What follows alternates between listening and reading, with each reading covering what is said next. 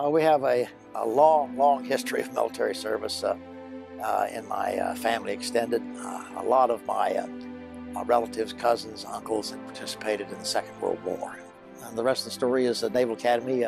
Went there in 1955, graduated with the class of 1959. Quite an opportunity and a great learning experience, and quite frankly changed my life.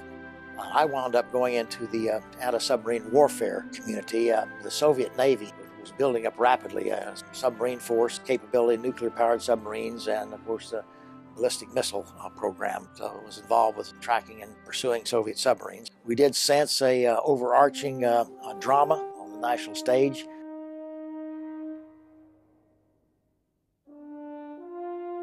We had direction to proceed down toward the Cuban area.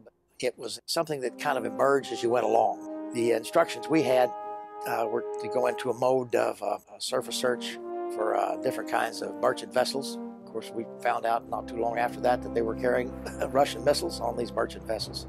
Our knowledge of what was going on when we were down there, I'm talking about the junior officers, the junior people, not the captains and the admirals and so forth, the rank and file of us. We had only the vaguest notion of what was happening. And the command and control of communications that we have today through satellites, through digital devices, we didn't have it in those days.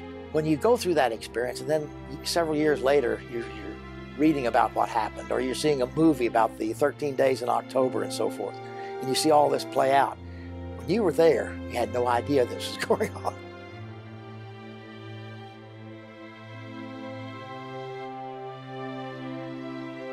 From 1969 through 71, I was assigned to the Naval Materiel Command.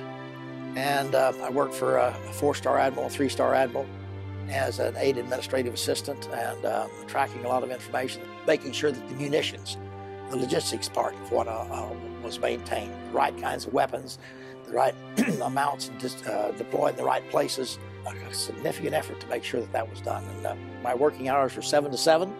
5 days a week, and on call usually 4 or 5 hours on Saturday and sometimes on Sunday. Some wonderful naval officers. The leadership at that time were people that had come out of the Second World War, and I was honored to be of service and be able to work for such wonderful leaders.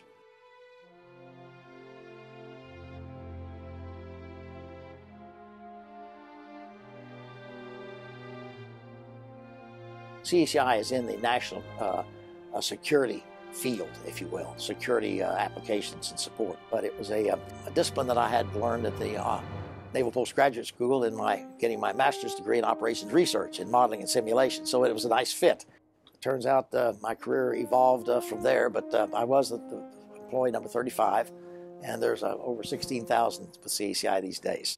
I had an instinct that the information technology world was going to be a world that exploded. And for the government to be able to take advantage of the capabilities and technologies, they were going to go to the marketplace to do it. But I think getting that part of my vision was the key to the platform for building CACI as we've gone across these years. Our application areas are primarily in the Department of Defense area. We're matching high-tech development with needs and requirements and putting CACI's knowledge of how to put this together for the government. So that's our value add. There's always something that we've got to be aware of, and we have people that focus on these areas and track them nonstop, 24/7, literally. A secret report that was leaked to the public, and it happened to mention one of our employees having participated in some minor way, actually, to some of the issues at Abu Ghraib. The company was looked at. There were 9 different kinds of investigations within the United States government, military, and so on. And not a one of those found us guilty to the extent or too culpable in any way, and we were never charged with anything by the government. If the United States government believes that you as an organization or as an individual have done something culpable that they can charge and prove and so forth, they're going to do it. I learned a lot from that experience. We did prepare a book, Our Good Name. I'm very glad we did it, frankly. Our reputation today is wonderful, and we're seen as a top trusted partner in our engagements with the United States government. And a lot of it had to do with how we handle ourselves during that particular time. We believed that we had a culture of capable people and beliefs in doing the right thing, and we actually didn't believe that there was likelihood that anybody would have done anything, because we screened people, interviewed them, so forth. But the lessons I learned at Abu Ghraib, coming out of my history of working in the culture of character and integrity and ethics, I felt like that there was something that could be said about it. I started that book about 4.5 years ago, close to 5 years now.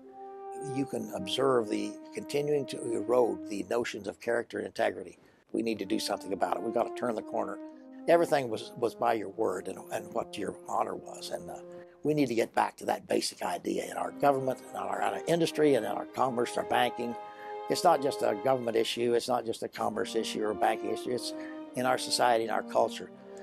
The thing that holds our civilization together is trust. I mean, if you pull out your wallet, you've got a bunch of paper in it. It's got symbols of government printed on it. You trust it has value.